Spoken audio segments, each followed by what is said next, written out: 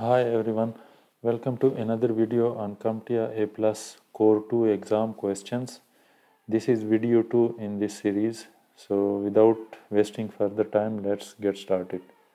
So the question 1 in today's video is that for a newly added storage drive, this command line tool allows to configure it with a file system enabling Windows to store information on the drive. And the options are gpart, sfdisk, mount and format, and the correct answer is format command. Question number 2 is that which of the following command prompt commands in MS Windows can be used to copy one or more files from one location to another, and the options are copy, move, cp and push D, and the correct answer is copy. So the copy command is used to copy one or more files from one location to another.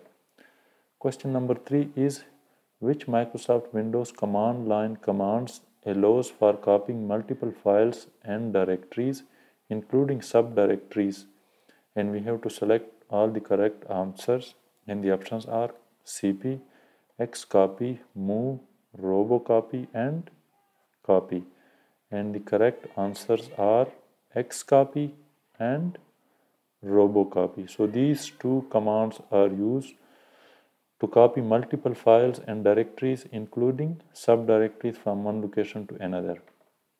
Question number 4 is that which copying utility accessible via Windows command line interface offers the widest range of options, and the options are xcopy, move, robocopy, copy and cp, and the correct answer is robocopy. Question number 5 is that which of the command prompt commands listed below allows for updating multiple group policy settings in Microsoft Windows, and the options are netuser, gpupdate, bcd edit and gpresult, and the correct answer is gpupdate.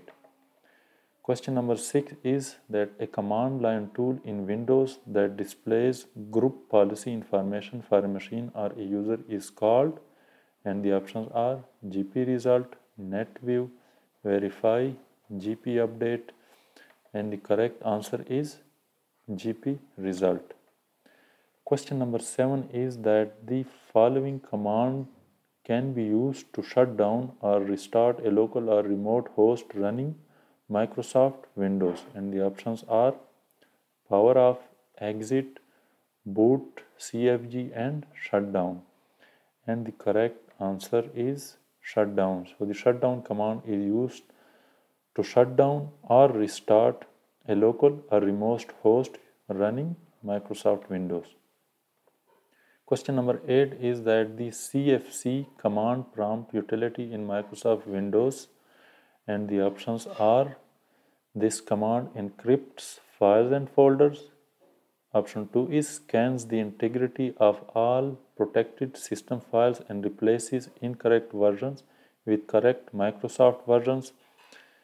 Option 3 is displays information about system hardware and software configuration, and option 4 is checks a disk and displays a status report, and the correct answer is that it scans the integrity of all protected system files and replaces incorrect version with correct Microsoft version, the CFC command. Question number 9 is that which command line commands in Windows can be used to display help information related to a specific utility. We have to select two answers, and the options are command name followed by help keyword, man or manual followed by the command name. Option 3 is command name followed by info. Option 4 is help followed by command name, and the last option is command name followed by / and question mark, and the correct answers are the help keyword followed by the command name and the command name followed by / question mark. So for example, we want to know information about a command, let's suppose ping. So how we can do that in CMD? Either we can write ping followed by / and question mark, or we can write help keyword followed by the ping command. So these are the correct answers.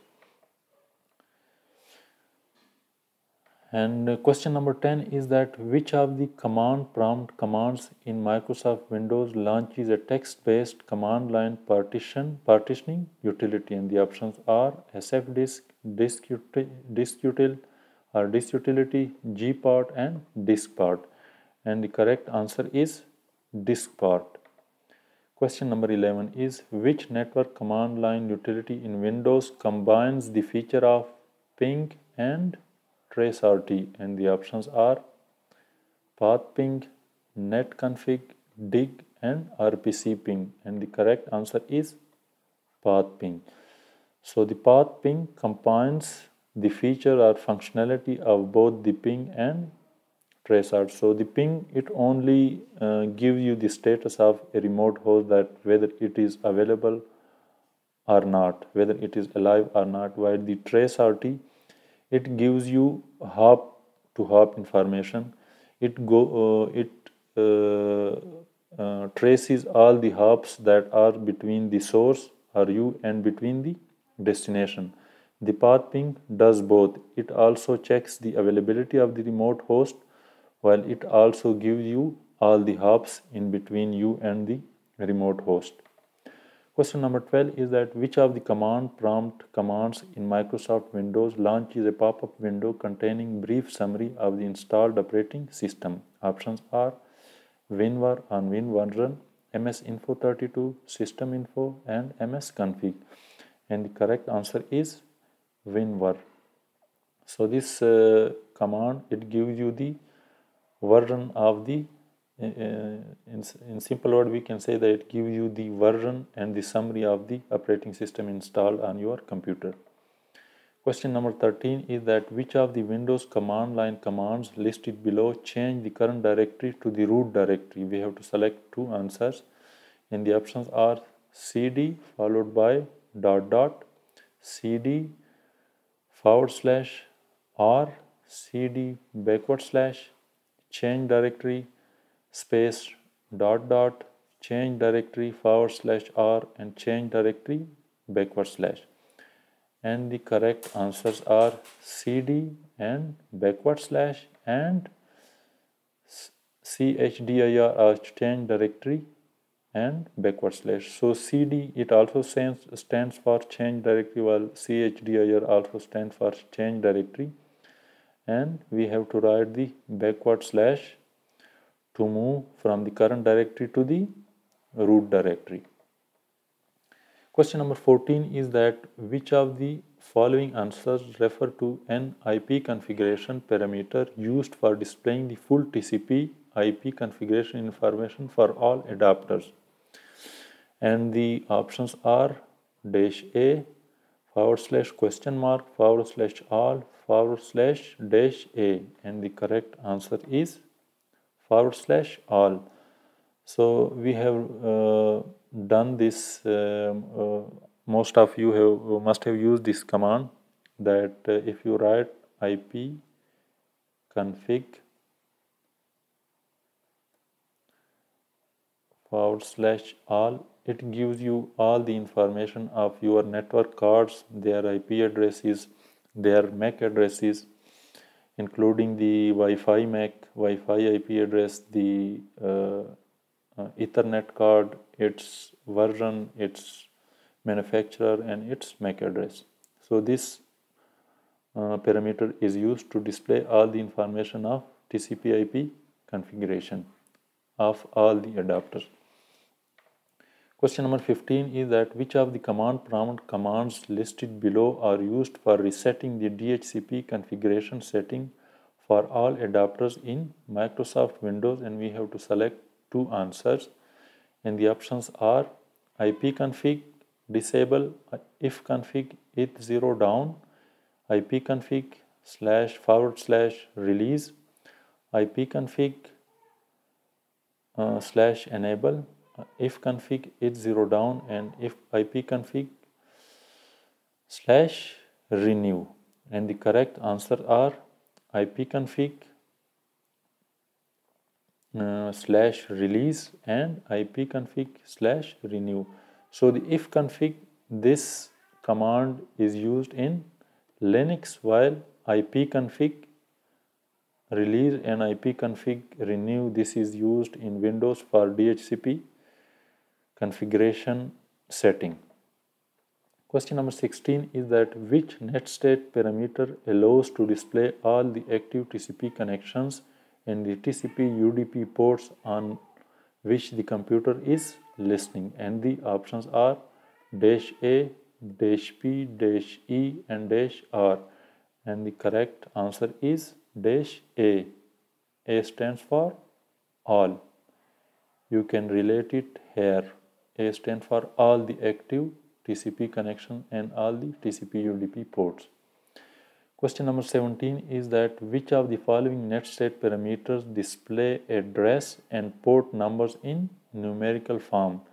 And again the options are -B, -N, -Q and -R, and the correct answer is -N, and you can relate this here to the numerical. N stands for numerical.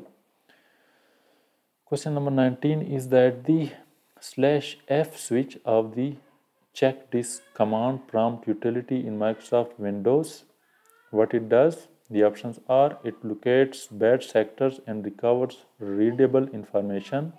Option 2 is it fixes errors on the disk. Option 3 is it displays cleanup messages.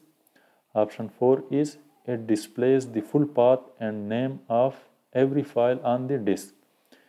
And the correct answer is that it fixes errors on the disk, the /F switch. And the question number 18 is the numbering is a little bit confusing, but let's get on with it. Which of the command line tools listed below can be used for troubleshooting DNS-related problems? And the options are ARP, NSLOOKUP, tracert and path ping. And the correct answer is yes, NSLOOKUP, domain name server, and the NS also stands for name server. So you can relate both these here to identify the correct answer. Question number 20 is that the /R switch of the chkdsk command line utility in Windows, and we have to select two answers. And the options are it displays the cleanup messages. Option 2 is it locates bad sectors and recovers readable information. Option 3 is it uses more system resources to perform a scan as fast as possible. Option 4 is it displays the full path and name of every file on the disk. Option 5 is it fixes errors on the disk. And the correct answer is that it locates the bad sectors and recovers readable information. So you can relate it that the R stands for the recovery or recover. And again, the second correct answer is that it fixes the errors on the disk. Question number 21 is that which copy command switch in Windows verifies that the new files are written correctly? And the options are -/-y, /v, /y and /a, and the correct answer is /v. So we can relate it that for verification we have to use the switch /v. Question number 22 is that which of the copy command switches suppresses the confirmation prompt displayed when Windows is about to override the content of an existing file? Options are /v, /y, /a and /-y, and the correct answer is /y. Question number 23 is that which of the following is the correct command for setting the timeout period of 30 seconds before powering off a Windows host? And the options are shutdown/r/t space 30, shutdown/s/30, shutdown/s/t space 30, and last option is shutdown/r/30, and the correct answer is shutdown/s/t and /30. So S stands for it's shutdown and T stands for the time, and for how much time? 30 seconds. So that's all for today. I hope you enjoyed the video. If you haven't subscribed yet, so please subscribe so that you can watch the latest and the upcoming videos. Stay tuned. Thank you all.